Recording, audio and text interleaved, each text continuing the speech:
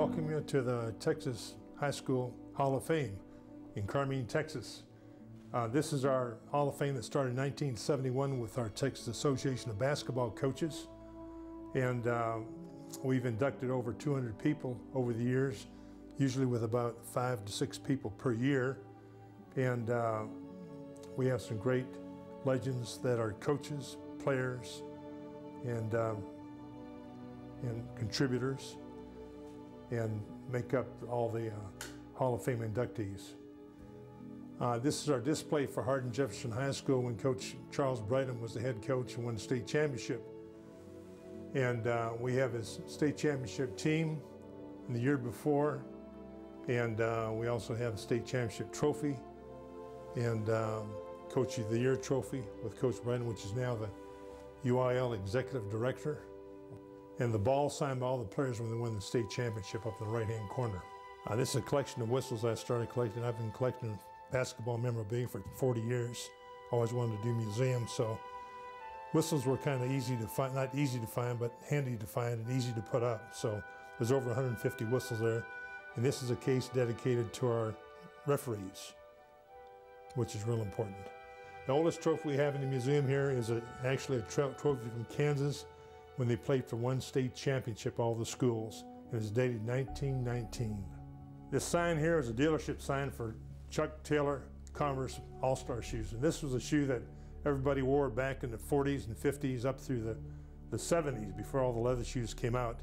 But it's a very rare find to find a neon with Chuck Taylor on Converse All-Stars. That's an old one right there. Okay, what we have here is Temple Tucker, who played at Bowie High School and then went on to Rice University and was an All-American there and was like a high draft choice for the NBA, but elected not to go to the NBA.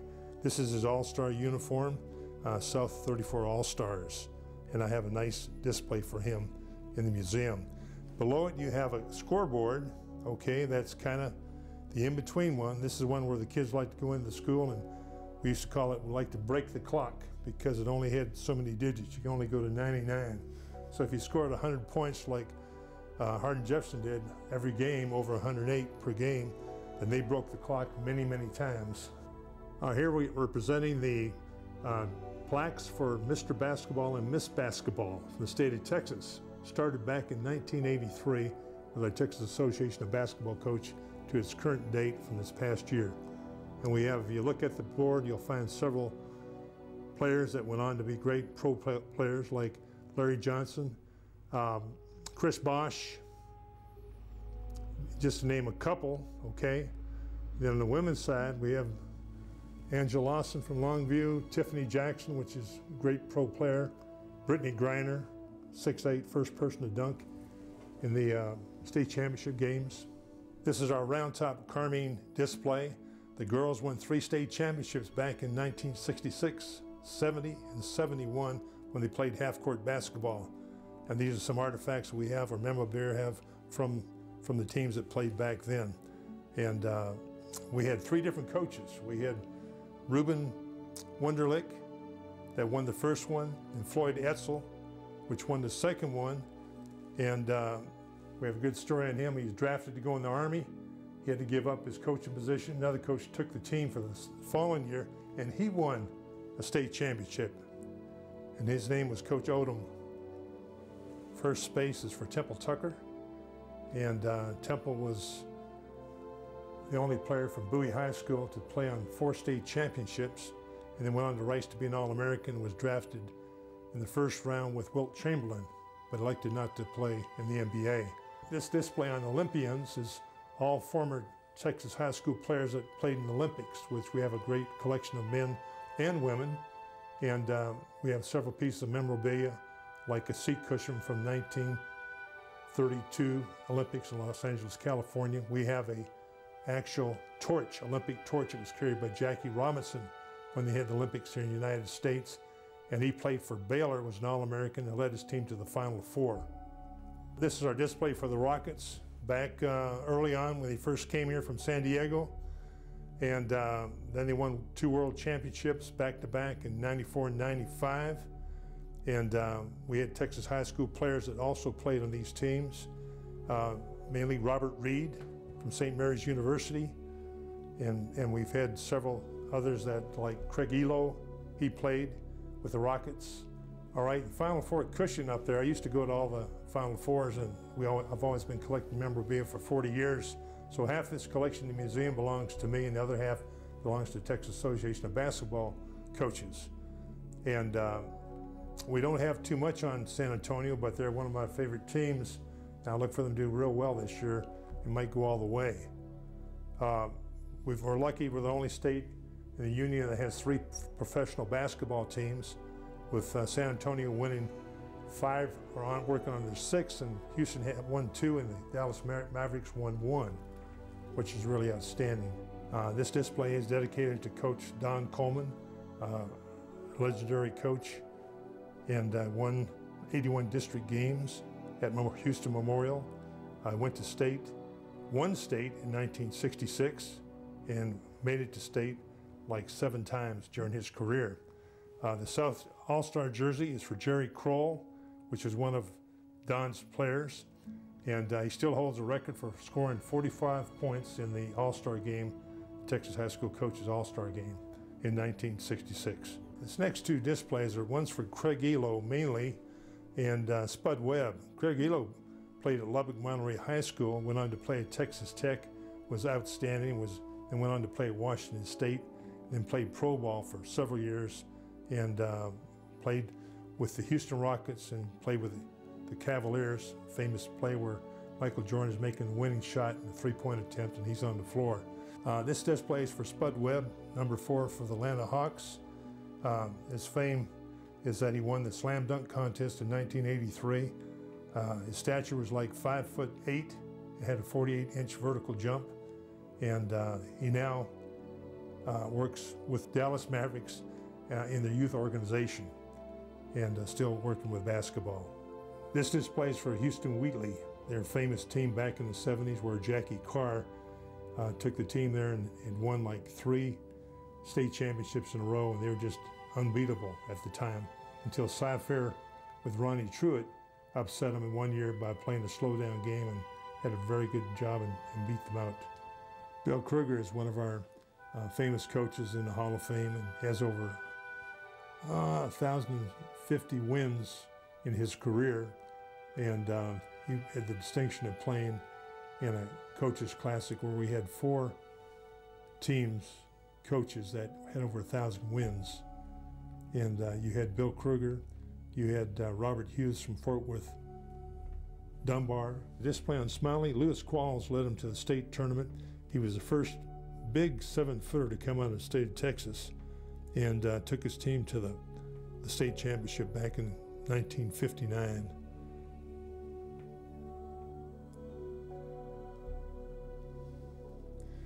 The box in the top here is actually a Converse Chuck Connors box. It's very rare. It's called a standard railroad container. All shoes, even basketball shoes and regular shoes, are shipped in containers like this across the United States on trains way before trucks.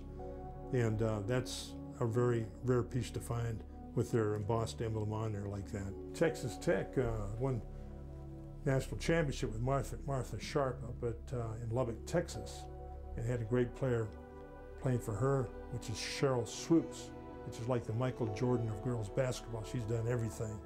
Duncanville is dominant power, still is today, and Sandra Meadows is a legendary coach in our Hall of Fame, also led her teams to several state championships, plus one year was undefeated. Space we have are some items dedicated to girls basketball.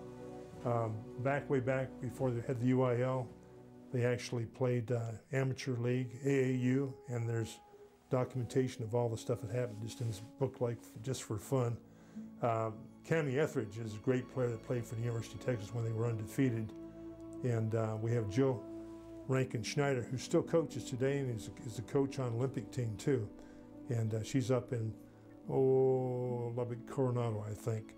And we have some memorabilia from the Houston Comets down here, bobblehead and stuff, several things like that. This uniform of Tommy Jones from Crane High School, the Cranes, number 32. He was a legendary high school player in the Hall of Fame that scored about 40 points a game, just outstanding, great player. Our next space, we have Curly Reisinger, which Coach had several. He's in the Hall of Fame, and actually coached the last few years. He was legally blind, which was amazing. Rennie Hannibut played at Bowie High School. We have a lot of people from Bowie, and she went on to be a great player at Texas Tech. Bill Overall played at San Marcos High School for legendary coach Bill Kruger when they won the state championship. They won 3 consecutive district championships, and he averaged like 29.2 points per game. Our other Hall of Fame coach is Fred Williams from Hebert High School, which has been closed since a while, and was an outstanding coach there too. Jim Reed was a famous coach in our Hall of Fame that has the distinction of winning 4 state championships, 2 at Kerrville-Tivy, 1 at Ingram Tom Moore, and 1 at Dumas. 3 different divisions there, and quite a coach there. We have several pieces of memorabilia from James Campbell when he coached at Port Arthur Lincoln. We have a picture over here of Troy House, which leads the scoring in the state of Texas with like 48 points a game, which we played for Ingram Tom Moore and also played for Coach Jim Reed. This space is dedicated to 2 outstanding high school basketball players in our Hall of Fame, Stanley Bonowitz and David Wesley. Stan played for San Antonio East Central for his dad, Stan Bonowitz, and won a state championship with a team that he played together with way back in junior high, and they basically were undefeated each year. In his senior year, scored over 105 points per game. David Wesley has a good history at Longview High School. He's one of those players that played in the NBA, but he didn't get drafted. He went the hard way. He had to go Division D and play overseas before he worked his way and became a very good defensive player in the NBA. Bo Outlaw, who played for University of Houston and was also twice the Southwest Conference Player of the Year back then, went on to play and finish up his career with the Orlando Magic in 1997. Coach O.W. Follis was a Hall of Fame coach for us and led Lamesa to 3 state championships and was outstanding coach in his day. Won several state championships and 3 obviously in 67, 60, and 75. And this is a display for him. This is our Texas High School Hall of Fame, started in 1971. And we have legendary coaches, legendary players, contributors, and some from every year since then, usually about 5 to 6, maybe 7 sometimes, and sometimes only 4. Coach Cotton Robinson from Buna High School, coached all his years there at Buna, all 15, won 5 state championships, was a famous coach. Everybody ran the Buna offense back then, where he had his best shooter on the same side of his best postman. They ran kind of a high-low double post, and his best rebounder on the backside, and a point guard which worked it to either side, wouldn't work it out of the middle, he'd work it to the side to get the ball to the post. And they were famous about working on specific shots from that area only that they'd shoot them in a game. So they drilled themselves over and over where it's automatic. Coach Charles Braddock, our executive director of the UIL, played for Coach Cotton Robinson, and as a boy he used to walk across from his house to the gym and watch the games being played under Coach Robinson. All right, this display we have for dominant coaches that hold national records, Coach Lita Andrews and Coach Robert Hughes. Coach Hughes had 312 career wins in 47 years at Fort Worth Dunbar. Coach Lita Andrews had 1,416 wins at Granbury High School, where she coached for 49 years.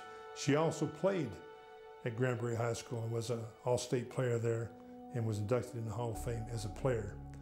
Sheryl Swoopes played for Brownfield High School and then went on to play at Texas Tech, and she's considered to be the Michael Jordan of girls basketball. She's done it all. 4 world championships in the NBA, 4 times Olympian.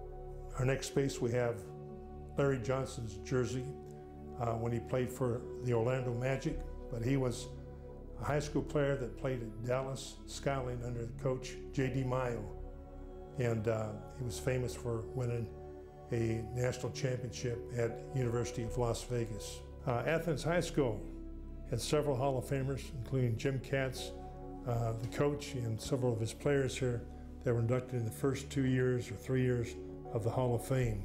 They won national championships, real national championship tournaments, They won in 1928 and 1929 and lost another one in the finals the year before that. And they're quite legendary. This legendary basketball is a reach basketball, and I started getting autographs back in the early 80s, trying to find famous coaches that coached the game and would contribute to the ball, going to me opening up a museum one time or another. The first signature I got was Red Auerbach. I have Dean Smith, Jack Gardner, John Williams, David Counts as a player and coached a little bit too, Ben Carnavelli, Frank McGuire, John Kumba, which coached the Minneapolis Lakers when Slater Martin played, Ray Meyer, Abe Lemons, Bob Veneta, Harry Litwick, Hank Iba, Joe Dean, Marv Harshman, Ozzie Cowles, John Wooden, Rick Herron, Big House Gaines, John McClendon, Grady Lewis, and that's the accumulation of all the signatures, plus Slater Martin. Slater Martin, I've got a room we're going to walk into, and he's the first high school player from the state of Texas to play in the NBA, and played on 5 World Championship teams, 4 with the Minneapolis Lakers and 1 with the St. Louis Hawks. There's a great story on him. He's our first player inducted in the Hall of Fame. The ball in the middle is the Texas high school basketball coaches. And my idea on this was to submit it to the Guinness World Record book as having the most wins from any state in the union, and from head coaches that coach basketball, both men and girls. And my idea was to get 50,000 wins. I have now surpassed 75,000 wins.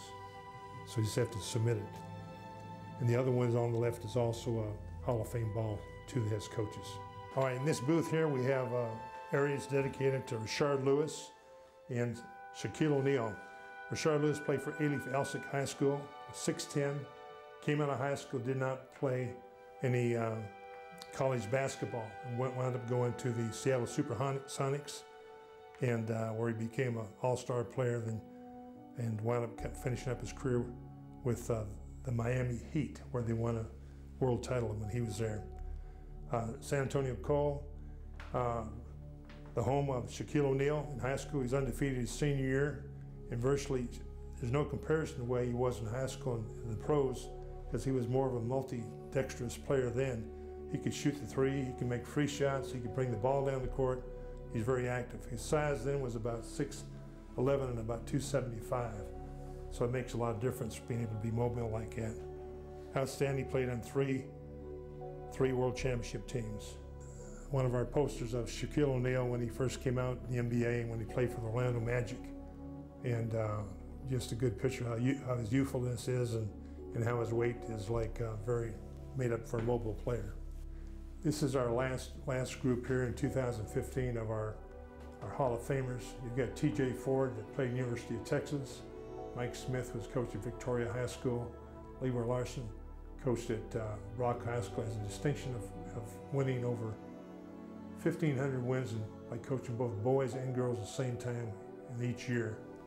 And Wayman Jiggs Buchanan was a great player from Carter Riverside up in Dallas. Laura Dawson won a state championship at Alief Elsick. And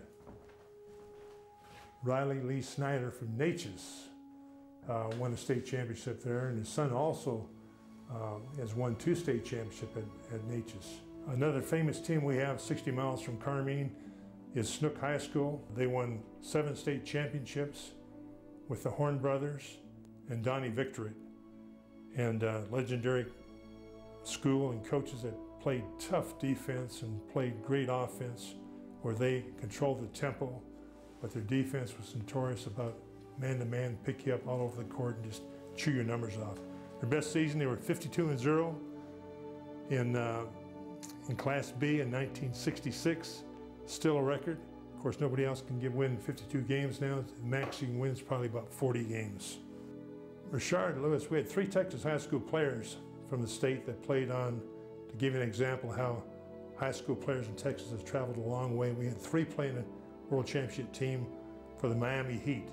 Rashard Lewis, a high school All-American Player of the Year, and he was one of them. Chris Bosch from Dallas. And then we also had the Birdman, Chris Anderson from Iola, Texas, small school that He played at Blinn Junior College. He was not drafted, and he went on to go overseas, play for China, and came back and still playing today. Great defensive player.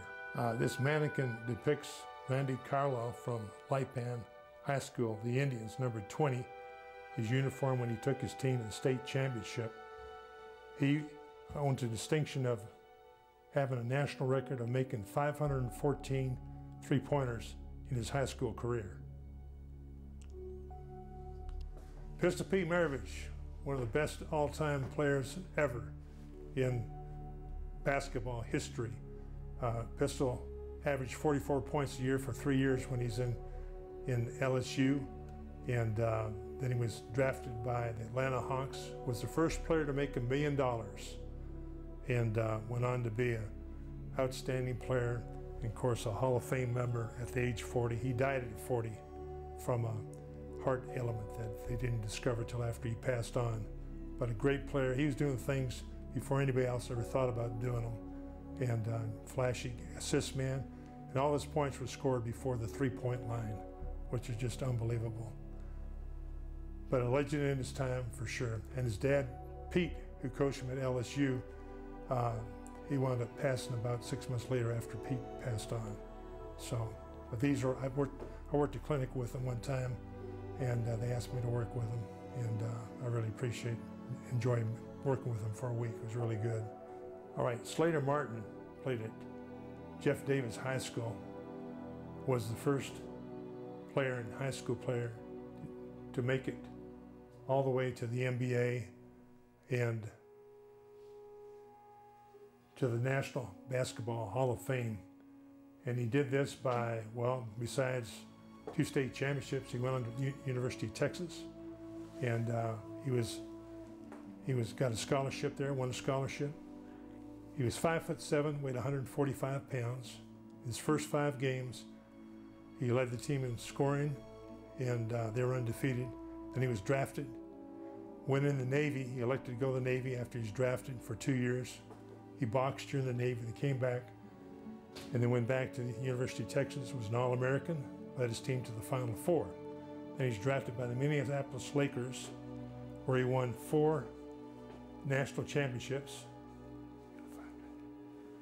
and then went on to another national championship, or world championship in the NBA, excuse me, with St. Louis Hawks. And going to the board over here, we've got Don Haskins, the second one. There's only 6 or 7 that have been elected to the National Hall of Fame, which are biggest state. We've got a bunch of people coming up that will be eligible in the future years. Don Haskins won, his only coach that won a national championship in men's Division I at Texas Western. Jody Conrad was undefeated at University of Texas. 2004, Clyde Drexler played at Sterling High School. And of course, he played on the team with Elijah won a world championship. The whole team, 2007 Texas Western was inducted. 2013 Guy Lewis was inducted finally, a great coach from the University of Houston. We have memorabilia signed by Slater Martin, high school ball there both years. We have autographs from Clyde Drexler, Hakeem Olajuwon, and all the memorabilia right here is pretty much around the area based from Houston on out. This is our first NBA championship trophy when it was back in the BAA in 1947. It was won by the Philadelphia Warriors. And you never see a trophy like that when it's built up like that all the way to the top. Over here we have a trophy dedicated to the coaches that won Division I or national titles, both men and women. All right, this is a trophy dedicated to our national champions from the state of Texas for both men and women. The first one being Texas Western, and then going to Baylor with the girls, and then back over to University of Texas with Jody Conrad. We also had Texas NIT Championship won by Abe Lemons, and we got one won by Scott Drew at Baylor. We have Marcia Sharp that won Texas Tech Championship. Gary Blair that won a national title. Another one won at Baylor. national championship. This is dedicated strictly to those teams in Division I that have won national championships. We have a number of items. Here's a great ball right here that has Robert Hughes and Bill Kruger, Morgan Wooten, and Ralph Tasker. They all had over 1,000 wins. They had a classic that was played up in Fort Worth, Texas. I have the distinction of owning the only ball signed by Bob Knight twice. I was at a clinic and I asked Coach Knight, would you sign my basketball, which is an old seamless basketball, no laces. He said agreed, so he signed it, and I looked at it and said, that didn't look too good, it's the wrong color. So I went back and says, Coach Knight, would you mind sign it again for me? So I did in black, it pops out. So I'm probably the only guy that has the basketball signed twice by Coach Bob Knight. And he finished up his career at Texas Tech, which is really... spin it around like you just did? Yeah.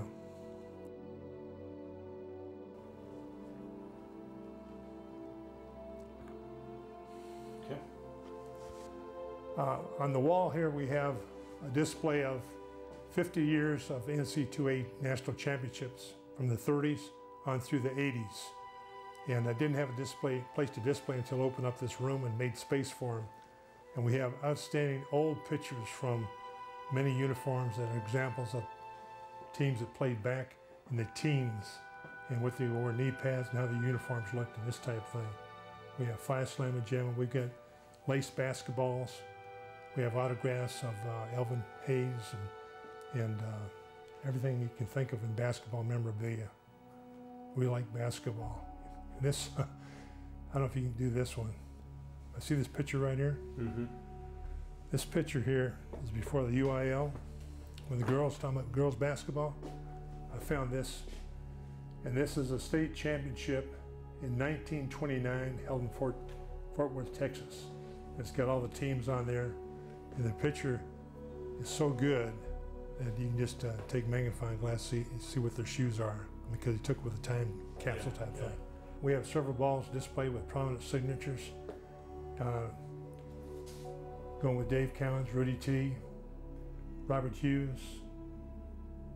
Going down to the scoreboards, which is kind of unusual looking, the Naden, but that was one they had that wasn't too popular. This bottom one was more popular, it had a cage in front of it. It's also Naden.